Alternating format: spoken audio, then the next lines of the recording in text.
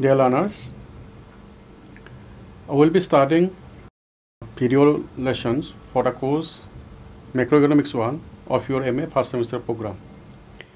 We begin this video series with the first unit of the course entitled National Income and Related Totals. This unit will have two videos and this is the first part of the video. As you know, national income is one of the most important concepts in all economic systems. It contains consistent estimates of significant aggregates and components for the economy and for major economic sectors or groupings of decision-making units. It should be noted here that macroeconomics deals with economic and physiological forces, for example, aggregate employment, production, real income, and the price level. However, national income is a crucial preparatory parameter for tackling macroeconomic issues of unemployment, inflation, growth, and economic welfare, that is quality of life. Thus, national income, together with its related totals, is important for decision makers in our economy to shed light on the country's macroeconomic performance and to forecast events in the future.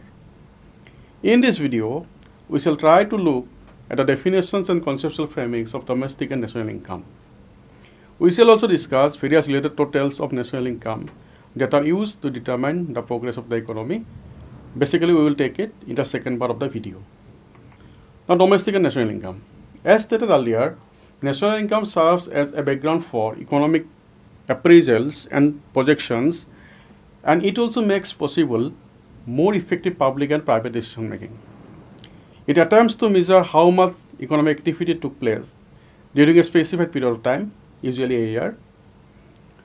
However, income of a country may be stated in the context of its territory and its normal residence. These two terms are very important. Let us now attempt to define domestic and national income and also try to derive conceptual explanations underpinning them. We have already stated that income of a country may be explained from two perspectives: its domestic territory and its normal residence. Here, the contrast between the two terms is very important. Domestic income can be defined as the sum total of factor incomes generated by all the production units located within domestic territory of a country during an accounting period, usually a year, as you all know. Here, we should note that factor incomes are expected to be generated within a defined territory irrespective of the status of the product, foreigners, citizens or foreigners. Within a defined territory, it is expected that both nationals and non-nationals reside. By implication, domestic income includes factor incomes of both nationals and non-nationals residing within a particular domestic territory. For instance, there are many foreign companies and banks which operate within domestic territory of India. This means income generated by these foreign companies and banks are included in India's domestic income. Therefore, the conceptualization of domestic income is territorial in nature since it is defined with particular reference to domestic territory. We should clearly note that domestic income excludes factor income earned from abroad. Whereas national income is simply defined as the sum total of factor incomes earned by normal residents of a country in a particular accounting period. It is important to note here that the national income contains factor incomes earned by normal residents within and outside the country. National income is therefore framed along the lines of productive efforts of normal residents. Overall, income generated by both citizens, that is residents, and foreigners, that is non-residents, within domestic territory of a country is referred to as domestic income, while income generated by citizens, normal residents within and outside a particular country is referred to as national income. The major difference between the two is net factor income from abroad, which is added to domestic income to get national income. That is, national income is equal to domestic income plus net factor income from abroad. Now let us know some important terms here, two importance basically, net factor income and normal residence. Now net factor income is the difference between the aggregate income that a particular country's citizens and companies earned abroad and the aggregate amount that foreign citizens and overseas companies earn in that country.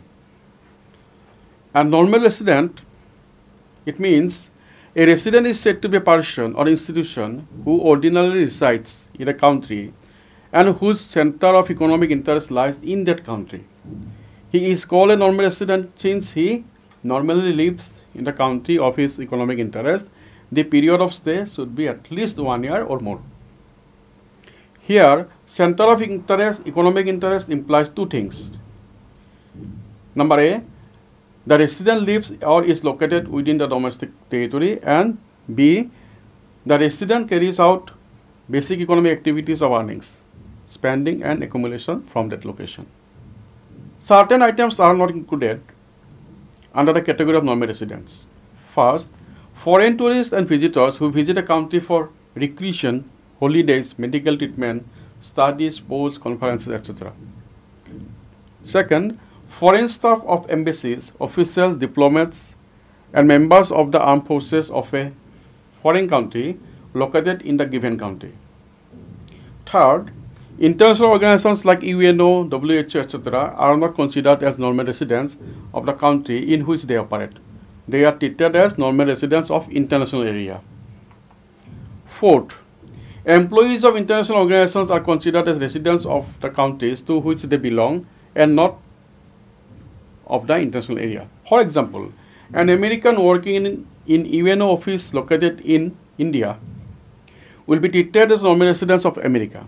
However, if the employees are working for more than 1 year in such international institutions, then they become the normal residents of a country in which such institutions are located.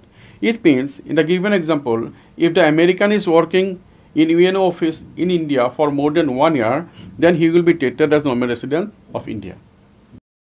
Fifth, crew members of foreign vessels, commercial travelers, and seasonal workers, provided their stay is less than 1 year. And sixth, border workers who live near the international border and cross the border on a regular basis to work in the other country. They are treated as normal residents of the country where they live and not where they work. Now let us briefly discuss some of the important aspects relating to another important concept, domestic territory. In layman's terms, domestic territory means the political frontiers of a country. In economics, the term has a wider connotation. However, for the purpose of national income accounting, it is used in a wider sense. Okay. In addition to political frontiers, domestic territory also includes, first, ships and aircraft owned and operated by normal residents between two or more countries. For example, planes operated by Air India between Russia and Japan are part of the domestic territory of India. Similarly, planes operated by Singapore Airways between India and Japan are a part of the domestic territory of Singapore.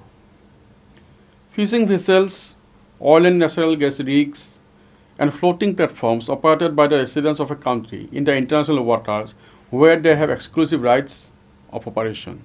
For example, fishing boats operated by Indian fishermen in international waters of Indian Ocean will be considered a part of domestic territory of India.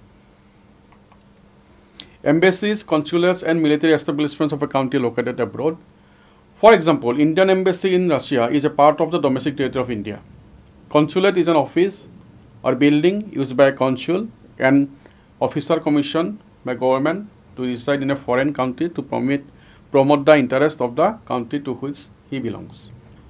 Now, important exclusions from the term domestic territory are, first, embassies, consulates, and military establishments of a foreign country. For example, Japan's embassy in India is a part of domestic territory of Japan. Second, international organizations like UNO, WHO, etc. located within the geographical boundaries of a country. Interestingly, according to the United Nations, economic territory or domestic territory is the geographical territory administered by a government within which persons, goods, and capital circulate freely. We conclude the first part of Unit 1 here. In the next video, we shall cover the remaining portion of the Unit 1. In that video, we shall take up national income and its related totals for discussion. Thank you.